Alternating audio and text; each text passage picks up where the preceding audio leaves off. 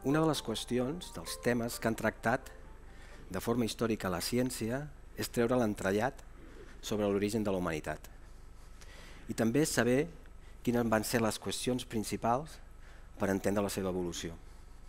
Soc Antoni Palomo, soc arqueòleg i prehistoriador i us vinc a parlar d'eines i de prehistòria. Els arqueòlegs, els prehistoriadors, treballem a partir dels objectes que trobem en jaciments, producte de l'activitat humana. Després nosaltres, en els laboratoris, els estudiem, els analitzem, generem hipòtesis, contrastem, refutem, finalment per arribar a conclusions que ens permeten interpretar com va ser la vida dels homes i les dones del passat.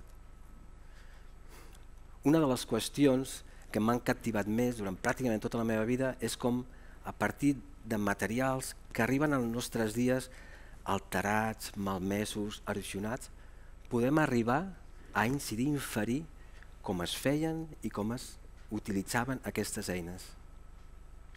De fet, l'estudi de la tecnologia prehistòrica ha estat un element molt important, un pilar molt important, sobre el qual s'ha basat l'estudi de l'evolució humana. Tradicionalment s'ha relacionat la humanitat amb les primeres eines, però sabem que hi ha animals que fan servir eines, elements naturals, i també animals que saben fer eines, que les utilitzen i a més d'una certa complexitat.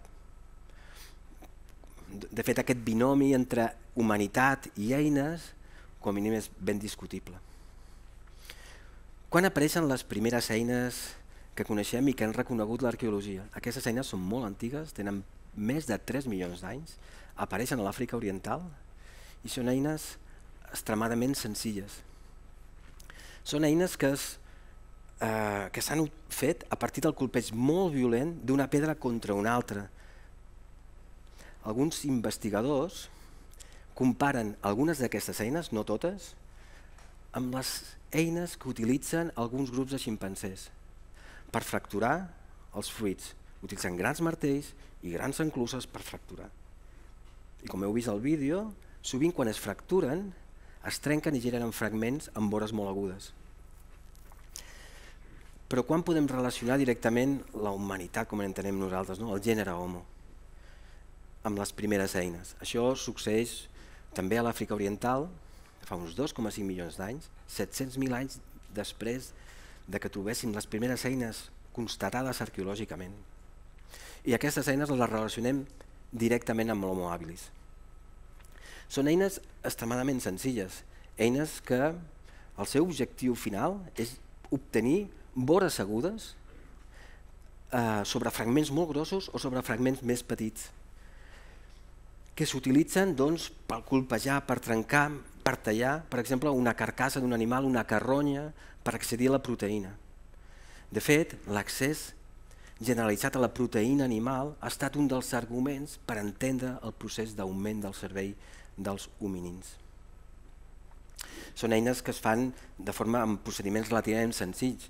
Es pren un bloc de pedra, es colpeja sobre una vora, es fractura, genera una vora aguda i després ja és susceptible de ser utilitzada. Però res comparable amb el que va succeir pràcticament fa 2 milions d'anys, també a l'Àfrica Oriental. L'aparició d'una innovació tecnològica que va revolucionar de forma definitiva la manera de transformar la natura per part dels hominins. Un estri multifuncional que es podia fer servir per moltes coses. Un estri que va ser un èxit atès la seva morfologia i el seu disseny. Són el que anomenem els bifaços, estris tallats per dues cares. Però descrivim una d'aquestes meravelles d'eines. Jo n'he portat una, no és arqueològica. És un objecte que generalment té una forma allargassada, una forma emmetllada. Té una part distal apuntada molt destacada i una part arrodonida que és per on l'estic agafant jo. I de fet, si ara us l'ensenyo de costat, podeu veure aquesta vora aguda a tot el vol, però també podeu entreveure que les dues cares són simètriques. Són simètriques tant longitudinalment com transversalment. És una eina que si jo, algú de vosaltres, us digués què penseu d'aquest estri, segurament diríeu que és un estri estèticament bonic, probablement és veritat. I probablement aquesta percepció està fonamentada en el fet que té aquesta morfologia emmetllada, allargada, apuntada, molt destacada, simètrica, la simetria, i d'altra banda perquè està feta a partir d'un material que té un aspecte lluent, i en aquest cas és sílex. Però us he d'assegurar que si jo tractés en algun dels meus articles i utilitzés un adjectiu com aquest, dir que és bonica, segur que els revisors me refusarien aquest treball. Endinsem-nos una mica en com es fan aquestes eines. Per fer aquestes eines requerim la selecció d'un bloc de pedra que es colpeja per una cara i per una altra cara i sovint de forma alternant per generar aquesta morfologia.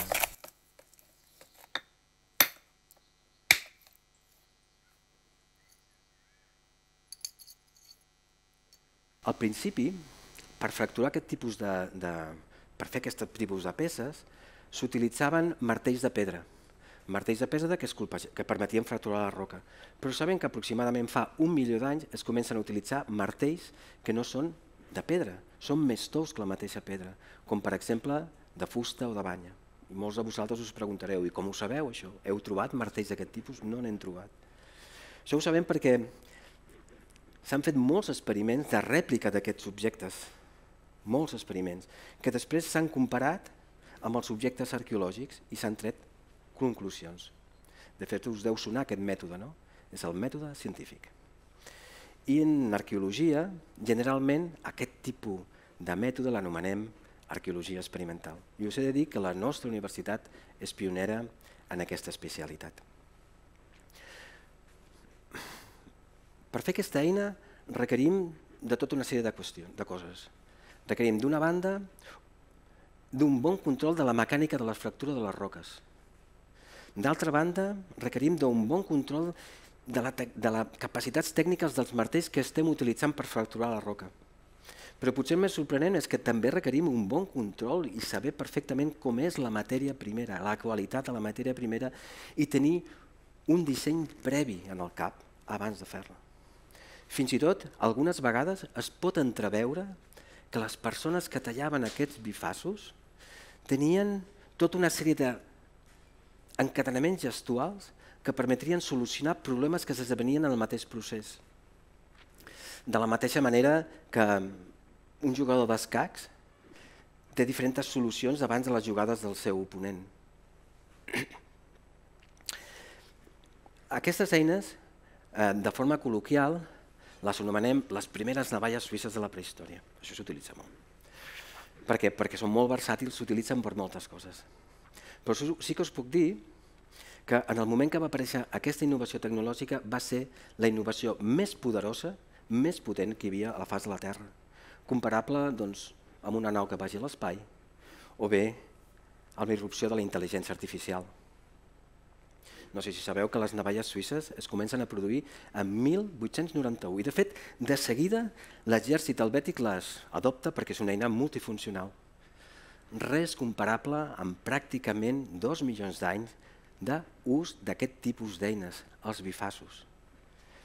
Homo ergaster, Homo erectus, Homo heidelbergensis, Homo neandertal van fer i van utilitzar aquestes eines pràcticament 2 milions d'anys. Van ser unes eines que van donar una capacitat tecnològica molt potent per conquerir bona part del món. De vegades trobem eines d'aquest tipus a milers, en llocs que semblen veritables tallers, probablement perquè hi havia molta matèria primera utilitzable per fer aquest tipus d'eines. I en molt pocs casos, en aquestes eines tan antigues, podem veure algunes qüestions que superen la qüestió estrictament funcional d'una eina i tenen un valor que depassa això. Quan penso en aquesta qüestió, penso en una eina que es va localitzar en el jaciment de la Cima de los Huesos, a Tapuerca, a Burgos. És un bifàs fet d'una quarsita color vermell molt bonic i que està fet a partir d'una matèria que prové d'uns quants quilòmetres llunyant del lloc que es va trobar. i es va localitzar juntament amb més de 30 individus d'Homo heidelbergensis, amb una antiguitat d'uns 400.000 anys. No s'ha localitzat cap eina més que aquesta. I de fet, l'equip investigador afirma que aquest objecte es va dipositar de forma intencionada en aquest dipòsit. I de fet, defensen que probablement és un dels primers rituals coneguts a la història de la humanitat. Potser el van dipositar per honorar els morts, no ho sabrem mai. Aquest comportament tan especial de donar un valor a un objecte que supera la qüestió funcional es comença a generalitzar a la presència dels humans anatòmicament moderns, els homo sapiens, nosaltres.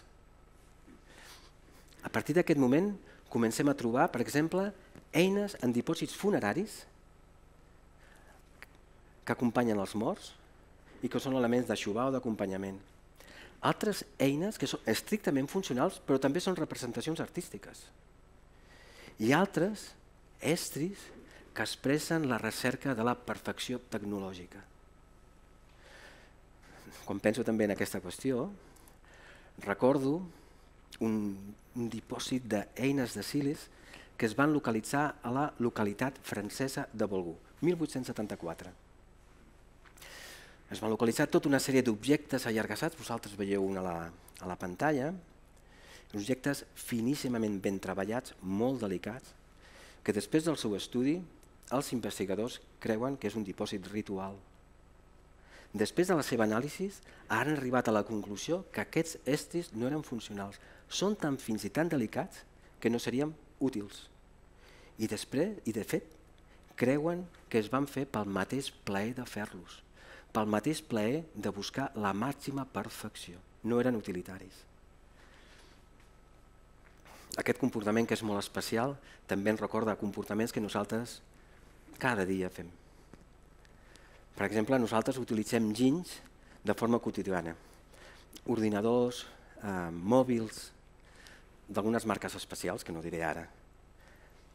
I que sobre aquests ginys els conferim un valor que supera la seva utilitat.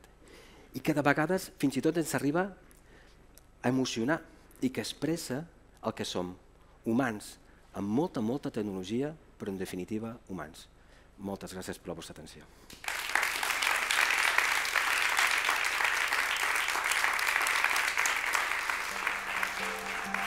Thank you.